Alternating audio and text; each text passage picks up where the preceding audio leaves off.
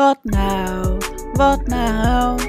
Wat nou als jij zoiets overkomen zou? Wat nou, wat nou?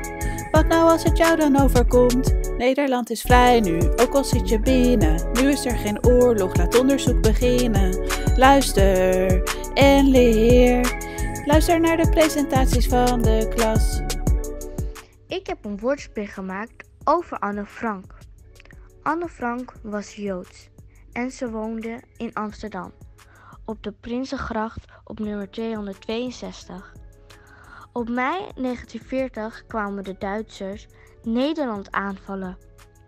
Na 5 dagen vechten werden de Duitsers de baas. De Duitsers haatten de Joodse mensen zo erg dat ze hun gingen oppakken en wegvoerden. De andere mensen gingen natuurlijk onderduiken.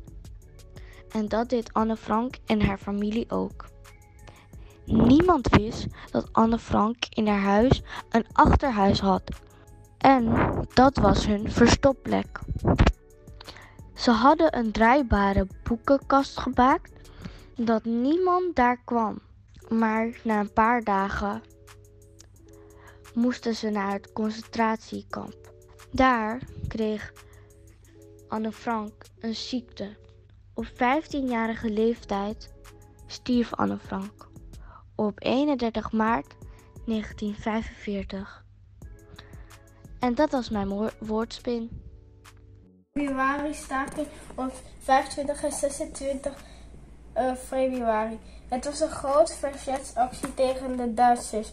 Het begon in Amsterdam en daarna in Haarlem, Weesp en Utrecht. Staken houdt in dat ze niet gaan werken om te laten merken dat ze het ergens niet mee eens zijn. De stakers waren boos over de manier hoe de Duitsers de Joden behandelden.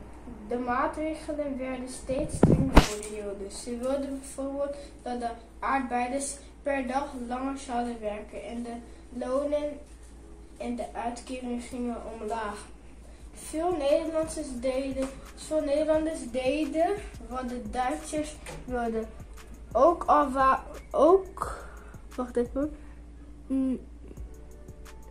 al waren ze het er eigenlijk niet mee eens. De Duitsers waren verbaasd over de staking. Er werd geschoten over de stakers. Er vielen doden en gewonden. De Februaristaking was een belangrijke gebeurtenis om bij stil te staan. Want het is belangrijk om voor elkaar op te komen. Elk jaar wordt de Februaristaking herdacht bij het monument, de Dokwerken in Amsterdam. Ja.